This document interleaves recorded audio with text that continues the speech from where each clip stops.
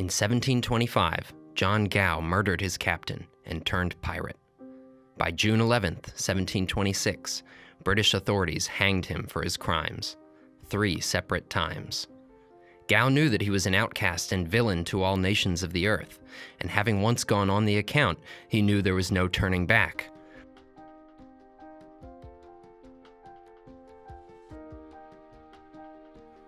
Welcome to Liberty Chronicles, a project of Libertarianism.org. I'm Anthony Comegna.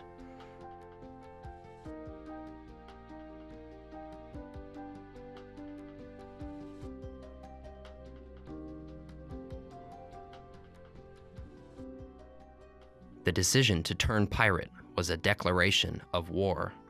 War on all earthly forces that would constrain the individual. War on exploitation of poor people like himself. More than a class struggle, though, Gow's war was waged in defiance of death itself, the ultimate oppressive force and the ultimate punishment. When the London authorities hanged him and his compatriots, Gow managed to survive the first downward jolt against his windpipe. He was unusually strong, perhaps too powerful for English justice to truly conquer. The sympathetic crowd of Londoners tugged at the pirate's feet until the rope snapped. As Gow once again climbed the gallows, the people shouted at their rulers and the hangmen, deriding and insulting them.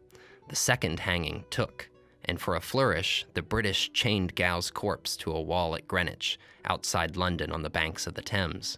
Even after death, the empires used sailors against their will and exploited their bodies for private profit.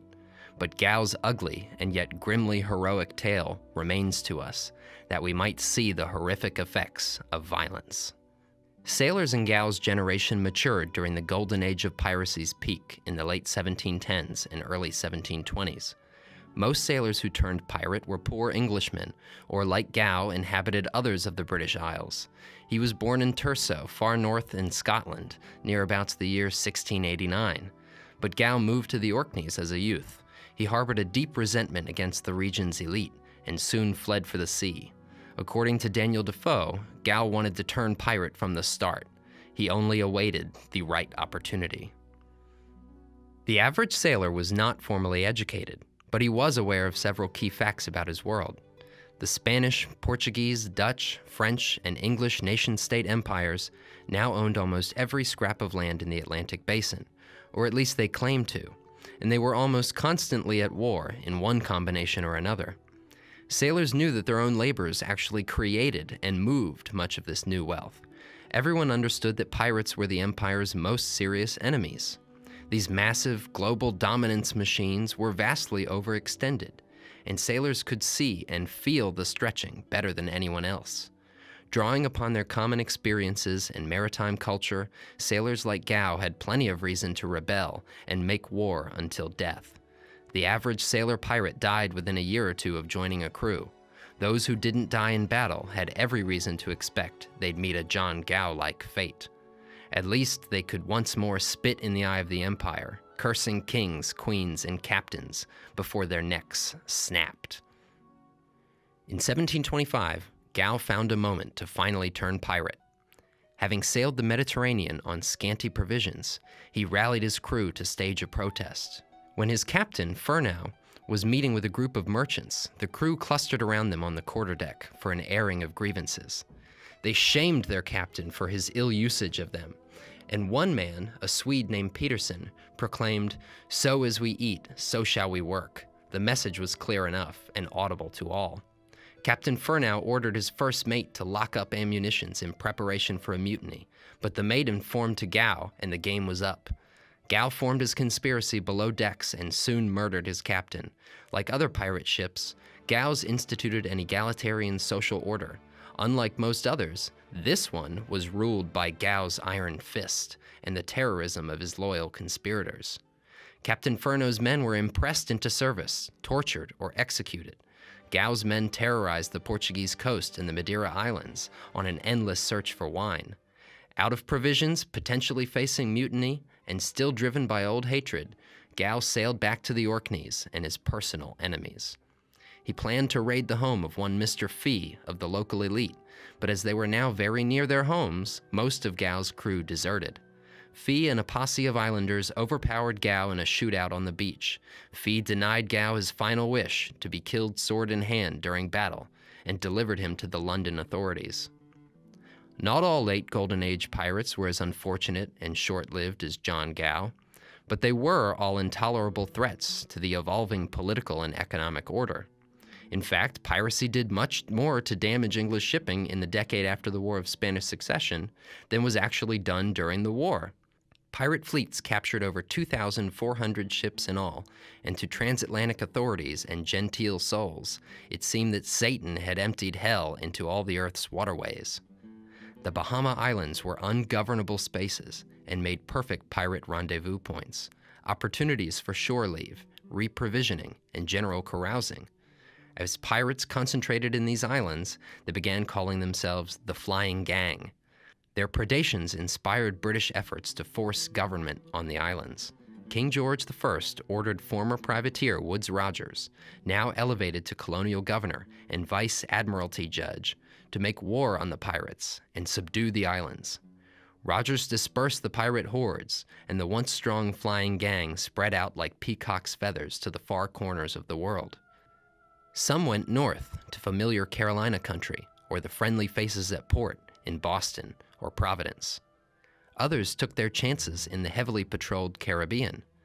One of the more interesting crews sailed with Edward England to the coast of East Africa to settle amongst the natives and Creoles. During the early 18th century, Clement Downing served on a variety of ships in the Indian Ocean as an officer in the British Navy. During his ship's efforts to counter piracy throughout the ocean basin, Downing visited a particularly fascinating pirate settlement on mainland Madagascar in a place called Ranter Bay. The pirates' leader was one John Plantain, who styled himself King of Ranter Bay. He was born in Jamaica in the late 1600s to parents of means enough to send him to school. Formal education did not agree with him. He forgot whatever literacy he acquired, and at 13 he joined an English privateering vessel, sailed against the Spanish for some time, and eventually turned pirate. Downing later included Plantain's bizarre biography in his compendious history of the Indian Wars.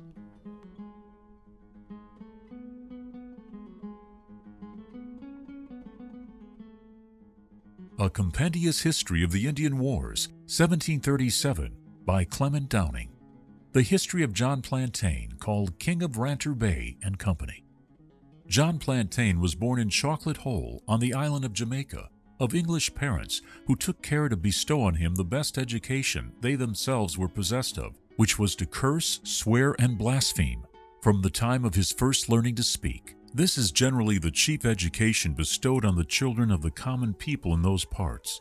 He was sent to school to learn to read, which he once could do tolerably well, but he quickly forgot the same for want of practicing it. The account he gave of his first falling into that wicked and irregular course of life was that after he was about 13 years of age, he went as a master's servant on board a small sloop belonging to Spanish Town on the island of Jamaica, and they went out a privateering and to cut logwood in the Bay of Campeachy, where they generally used to maroon the Spaniards, and the Spaniards used to maroon them, as the one or the other happened to be strongest. He followed this course of life till he was near 20 years of age, when he came to Rhode Island. There he fell into company with several men who belonged to a pirate sloop. These tried to persuade him with several others to go with them, shewing great sums of gold and treating him and others in a profuse and expensive manner. His own wicked inclinations soon led him to accept the offer without much hesitation. From Rhode Island they shaped their course for the coast of Guinea, and in their way took 3 ships. They pretended to give liberty to those ships' crews either to go or stay with them. They usually are at no certain allowance amongst themselves, till they are in a likelihood of being short of provision, but every man is allowed to eat what he pleases. Then they put all under the care of their quartermaster, who discharges all things with an equality to them all, every man and boy faring alike, and even their captain or any other officer is allowed no more than another man. Nay, the captain cannot keep his own cabin to himself, for their bulkheads are all down, and every man stands to his quarters, where they lie and mess, though they take the liberty of ranging all over the ships. Plantain followed Captain Edward England's fleet headed east to Madagascar, where they dissolved their crews to settle amongst and intermarry with indigenous peoples. Plantain was one of the wealthier men in England's company, and once landed, he invested in large numbers of native slaves. He ordered them to construct a castle, to which he added guns with every further conquest of ships and territory. Plantain projected strong, well-armed, battle-tested pirate soldiers throughout the region, forcing all rivals to bend to his will. Downing went on to describe the sorts of men who accompanied Plantain on his quest for a petty, personal empire. Plantain and his companions were daily increasing their store.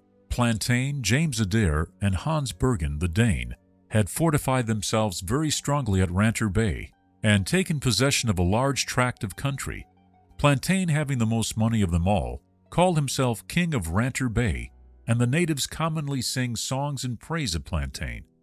He brought great numbers of the inhabitants to be subject to him, and seemed to govern them arbitrarily, though he paid his soldiers very much to their satisfaction. He would frequently send parties of men into other dominions and seize the inhabitants' cattle.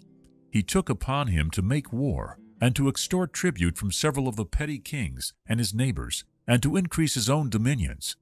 James Adair's birth and education was something superior to that of Plantain, for he was learnt to write as well as read. Not behaving to the satisfaction of his parents, he went for London and from thence for the West Indies, but was taken by the pirates, and after that entered voluntarily with them. He was a young man of very hard countenance, but something inclined to good nature. Hans Bergen the Dane was born at Copenhagen, and he had been brought up a cooper, but coming to London he entered himself with Captain Creed for Guinea. The ship being taken by the pirates, he agreed to go with them, and became a comrade to King Plantain. This Plantain's house was built in as a commodious, a matter as the nature of the place would admit, and for this further state and recreation he took a great many wives and servants, whom he kept in great subjection, and after the English manner called them Mole, Kate, Sue, or Peg. These women were dressed in the richest silks, and some of them had diamond necklaces. He frequently came over from his own territories to St. Mary's Island, and there began to repair several parts of Captain Avery's fortifications. Among his conquests was the kingdom of Massaliage, led by a man the pirates called Long Dick or King Dick. When Plantain demanded to marry the king's half-English daughter, the king flatly refused. Captain England's original company of pirates spread around the island and either allied with Plantain or the king of Massaliage. Plantain defeated King Dick.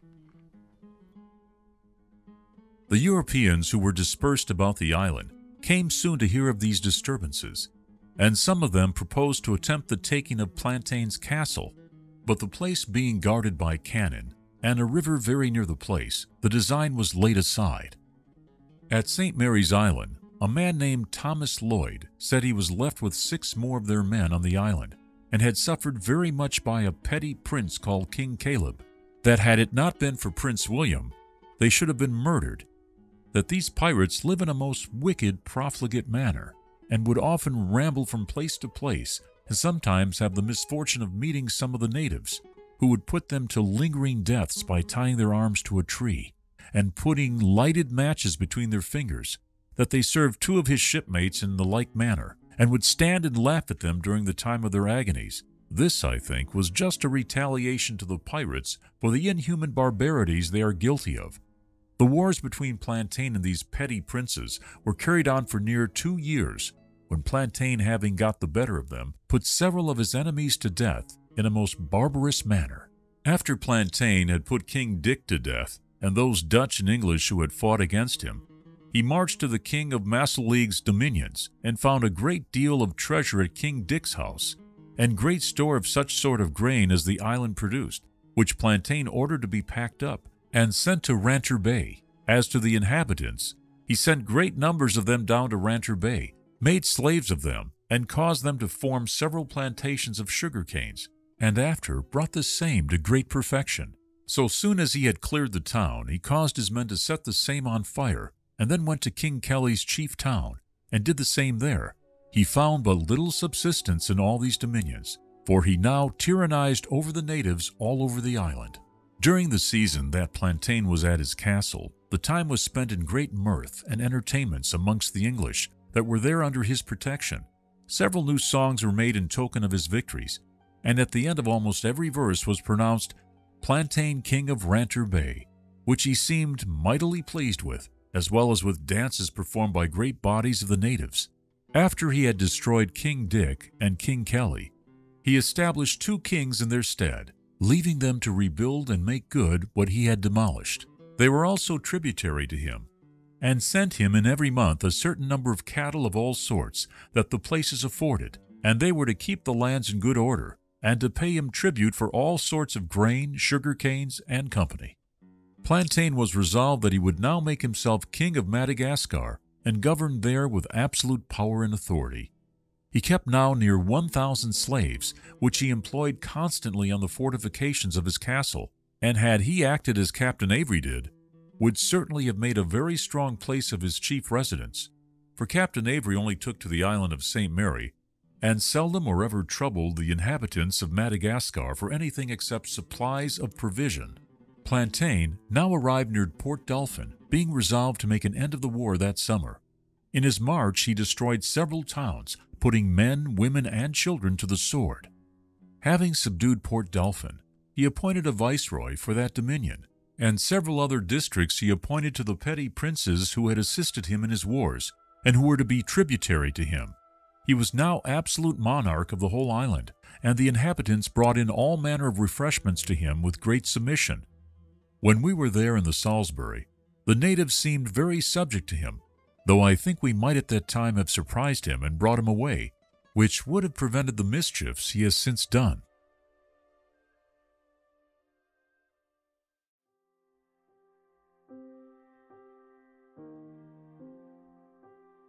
In the end, Plantain's subjects of all colors rose up in general rebellion against him. He escaped across the ocean to the court of Indian Admiral Kanojian Gray, where he served as gunner. The bizarre and bloody story of John Plantain, King of Ranter Bay, suggests that all individuals, great and small alike, do in fact have power, and we know what they say about power. From the Golden Age of Piracy, Plantain's challenge echoes down to us. Who among you would turn down the opportunity to play master to a small continent? Would you submit passively to be dominated by the world?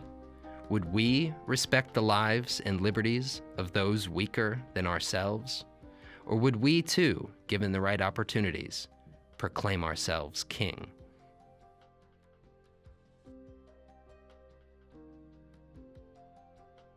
Liberty Chronicles is a project of Libertarianism.org. It is produced by Tess Terrible. If you've enjoyed this episode of Liberty Chronicles, please rate, review, and subscribe to us on iTunes. For more information on Liberty Chronicles, visit Libertarianism.org.